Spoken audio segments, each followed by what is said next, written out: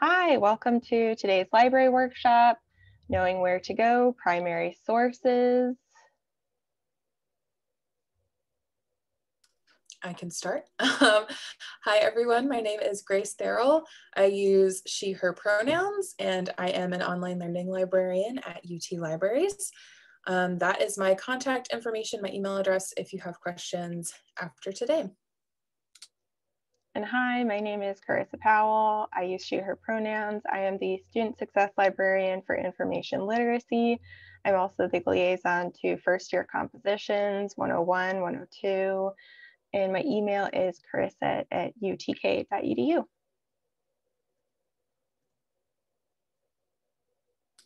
Okay, so here are the things we're going to talk about today, kind of an outline for the next half hour. First, we're going to talk about what a primary source is, kind of define that. Then we're going to talk a little bit about how to incorporate primary sources into your assignment. So we'll do a small activity where we're thinking about when we would use a specific primary source. Third, we're going to look at where to find primary sources. So when you kind of have an idea of what you want to find, we're going to talk about how to find those on the library website. And then finally, we're going to go over some resources and how you can get help with primary source research and then other research after today. And I'm going to turn it over to Carissa to get it started. All right, so what is a primary source? If you are here joining us today for a course, if you wouldn't mind popping into chat what class you're here for. Primary sources are sometimes also used for a synonym for archival research. So some examples of those we'll be going over in the next slide. But essentially, it is a direct record of an event or subject and comparing that to a secondary source, which is more so used to analyze, interpret, or synthesize information from something that has already happened. So a secondary source is more so something that has happened and been published far after the fact. This is going to be a little relative though. There's like a lot of gray matter for so many things. For example, a book is generally categorized as a secondary source unless you're talking about how a book was received. So reviews written at the time could then be a primary source. So if that's a little confusing to you, you're in good company. And during this workshop, we'll be trying to go over how to make it less confusing. When in doubt, you are welcome to reach out to your professor. They are really the person that will be grading your assignment if this is work for an assignment. And so you'll always want to double check with them. So I want to share a few examples of primary sources just to get your brain space turning. Some examples could be advertisements, blogs, diaries, interview entries, letters, maps, newspaper articles. Later on in this session, we'll be looking specifically about how to find a newspaper source, but we have resources to find all of these. A few other potential primary sources could be objects, photos, political cartoons, some types of videos. Again, that's kind of like books. There's some gray matter, speeches, tweets, and art. So these are just a few examples. There is always a case to be made for something could or could not be a primary source. We would love to hear from you about which of these you think would be a good primary source to pick. So Amber has put a link in chat to a Padlet. So if you could click there, and I will open it up in my other tab. So for this, we have pulled a few examples. We're going to pretend that the epidemic we're researching is HIV/AIDS epidemic. We have put some examples of a magazine, a newspaper, an oral history, and a photograph. So we would love to hear from you which one of these you would choose and why. You can click on the photo as a preview of that item, the link, depending whether or not you're on campus, you might have to log in with your NetID and password. So take a minute or so, you can write your comment, you can heart or unheart which one you think would be most useful, and then comment why.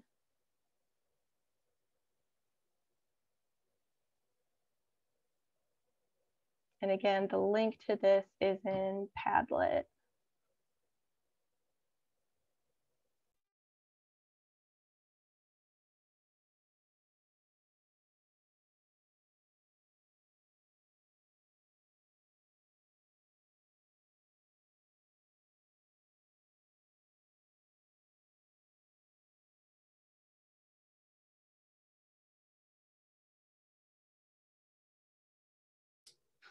Seeing some action here. It looks like the newspaper is fairly popular. Also look like we have a like for the oral history. So we have a comment, I would choose newspapers as primary sources because they have many details.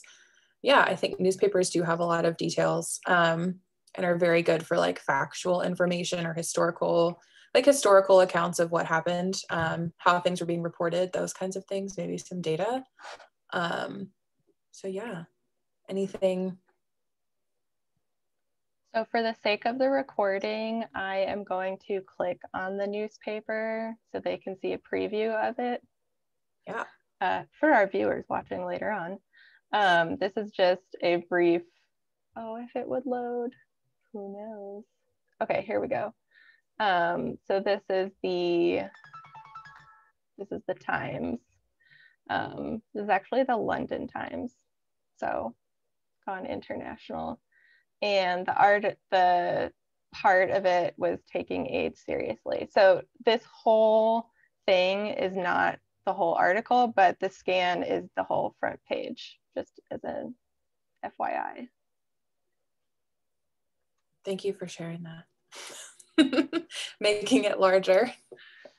I'm also seeing some comments for our photograph. Could be good depending on what you're looking for. I think that's a great point, that not every research topic is going to lend itself to certain primary sources. Another person said using voices of people at the time could be very helpful. And again, for the recording, this is the photo we have in question. Yeah, there also seem to be a couple of hearts on the oral history, but no explanation. I'm just curious if anybody who liked it, added a heart, has a little bit of an explanation as to why they would think an oral history. Oh, excellent. Is this then remembering the time period? Memory could be distorted by passage of time or urge to reframe things. Fascinating. Fascinating. Yeah. So, oh. You go for it, Grace. I was actually going to say something about pulling it up. There it is. Yeah, so this specific oral history it could be someone remembering the time period. And yes, memory could be distorted. When was this published? I am now looking at so this was published in 1981, which is, from the research I was doing, I don't think it's too far. Oh, interviews conducted in 1993. This is a great question. So the interview was in 1993, and I think they were reflecting on something happening in the early 80s from my summation of this. Excellent. Yeah, so I think that's definitely a fair point to bring up, is that memory could be distorted. And there could be some things. It also depends on why you're wanting to use that source, right? So if you're wanting something that's really factual or something that seems to be more objective and not as much from a personal viewpoint, you would probably want to go for something more like a magazine or newspaper, or just like a generally more information-based and informational resource. But if you're really wanting that personal perspective, if you're wanting to see how people reacted and kind of that personal aspect, even though this oral history, I believe, was from someone who was involved on the medical side of things. He's still a person who was involved in what was going on.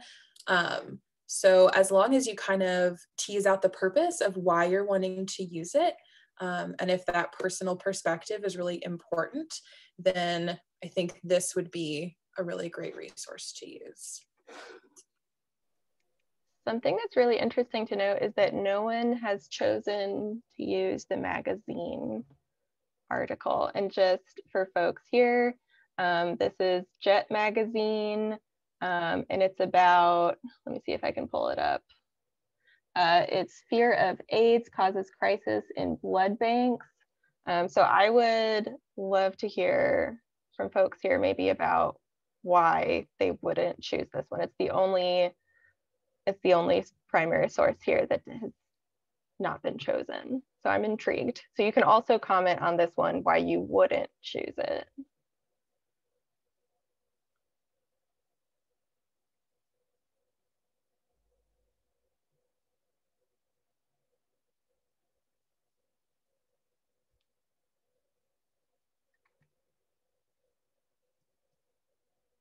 I'm going to open up the full thing so it's a little easier to see. So this is Jet Magazine from 1985. Includes a photograph and includes an interview. So Grace, do you have like inklings about why this might not have been chosen? Yeah, I'm trying to... here we go. Yeah, there we go. Choose the magazine cover. Ooh, interesting. Yeah, that's another, like, again, photographic resource. I think there's probably, I'm trying to think back to like when I've ever done primary source research or talked about primary sources when I was in school and doing research with those. And I want to say that I think there is sometimes a perception that magazines are like less credible resources or reliable resources than newspapers. And I feel like kind of as we talked about with oral history, as someone even mentioned with the photograph, like it like can be good and depends on what you're looking for. Same thing with magazine articles. So just because a magazine article is what it is, or wherever it was published, doesn't mean that it's not a good or credible or reliable resource. So I think that can sometimes get lodged into our brains, maybe what we've been told is a reliable and unreliable resource. And especially with primary sources, a lot of it really depends on the purpose that you're using it for and kind of what you're wanting the source to do in your research. So yeah, using part of the magazine, like the cover, you could even go into the article, and I see someone said you could get some good quotes from it, which you definitely could. So yeah, primary source research is largely about purpose and how you're going to incorporate it.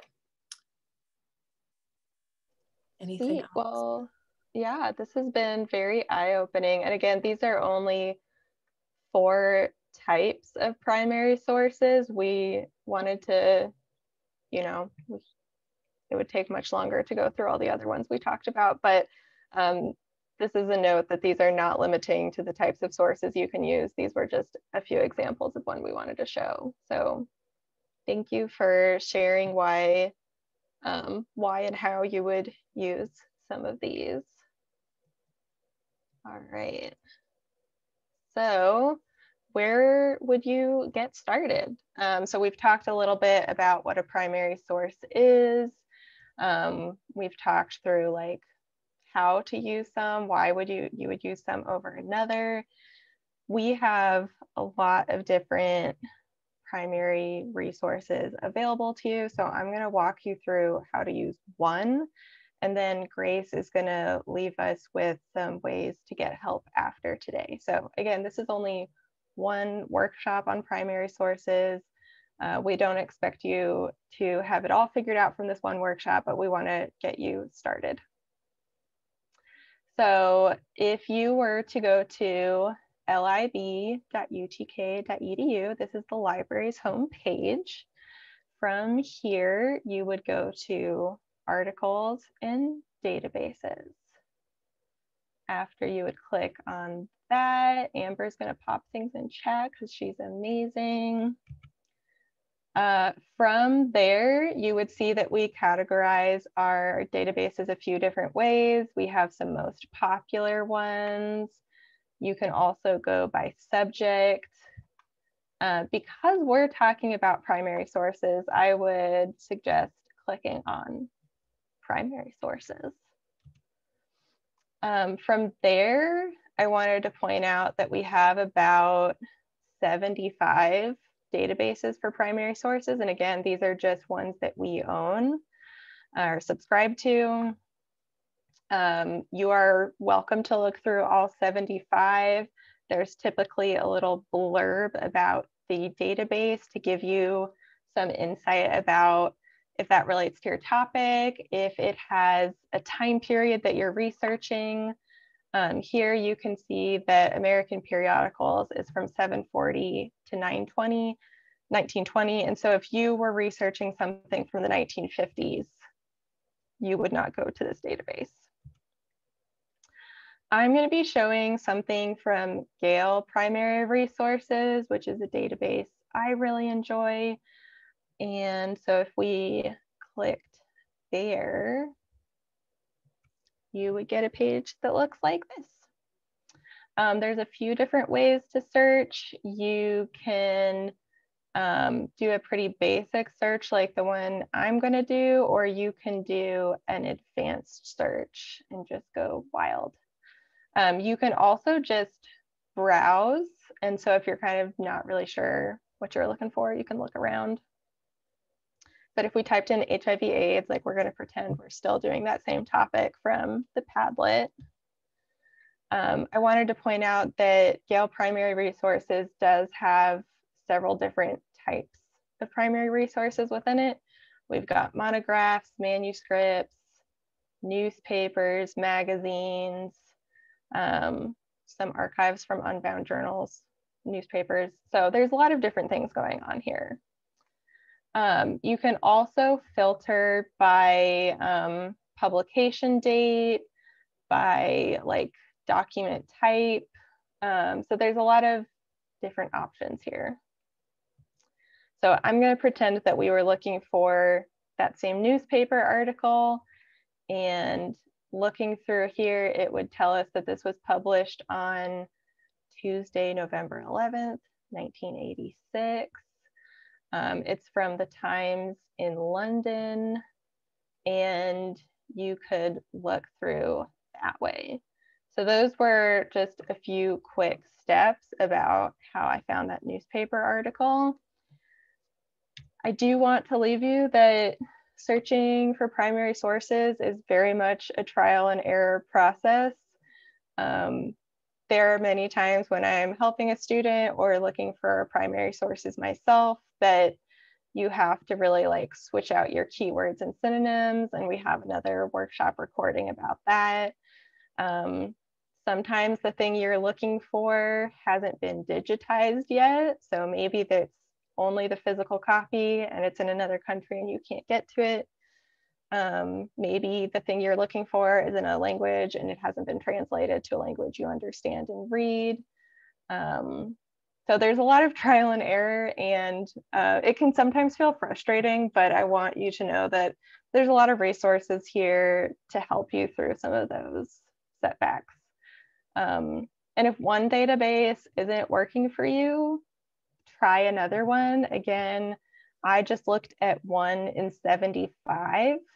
And so if you're like, oh, the newspaper database is not doing it for me, I'm going to go try to find a photograph to try to like find other things. But Grace is going to leave us with some things we can do after today to get help. Yeah, so there are so many ways that you can get help with primary source research. We have lots of different options available for you, whether you want to talk with a person, whether you want to just kind of dig around on your own. And Amber just put a link to all of the links that are listed on that slide. So you can kind of take a look around, see what those are. The first is the primary source research guide, which you can find on the library website. And this was created primarily for English 102, but has a lot of really good resources for just starting out with primary source research, kind of lists things out by topic. So if there's a topic that you're looking at and you're interested to see where you could find primary sources on those topics, that's a really good place to go. And again, just a good place to start if you're starting out any archival or primary source research. Then we also have a tutorial on primary and secondary sources. This tutorial is interactive. It takes, I think, maybe around 10 or 15 minutes to complete. But if you're wanting an interactive learning experience, you're wanting to kind of dig more into the differences between what a primary and secondary source are, when you would use them, that's a really good tool for you. And again, the link for that is in the chat.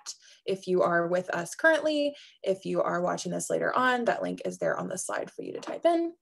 And then finally, there's a printable guide to primary source research.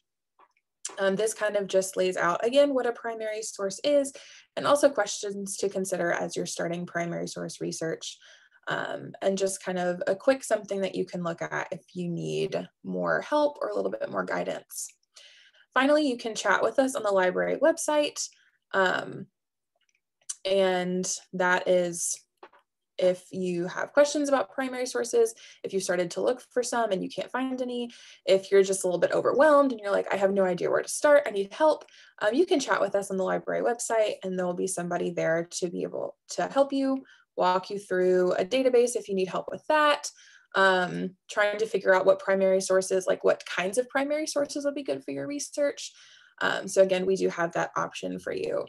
All of these links will be in the description of the YouTube video as well. Thank you, Amber, for letting us know that. So if you are watching this in the future on YouTube, you should be able to look in the description box and all of the links for these resources will be there as well.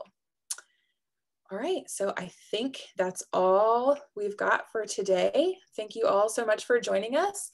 Amber's also going to post a link for this survey. If you need, I think, an attendance, a record of attendance, that should be there. And also that's just a place for you to share your thoughts on our workshop today. We're also having a workshop next week about archival research, and those are going to be primary sources that you can find within UTK's special collections. So that will be really fun. We'll have somebody from Special Collections who's going to talk with you about archival research. So if that's something you're interested in, if you want to learn more about specific primary resources at UT, definitely check out that workshop coming next week. All right, I don't know if Charissa has anything else to add before we wrap up. She says no. All right. Okay. So thank you all so much for joining us today. We are going to stop the recording and enter into a Q&A. So if you have questions about primary sources, you can feel free to let us know those. But yeah, thanks so much.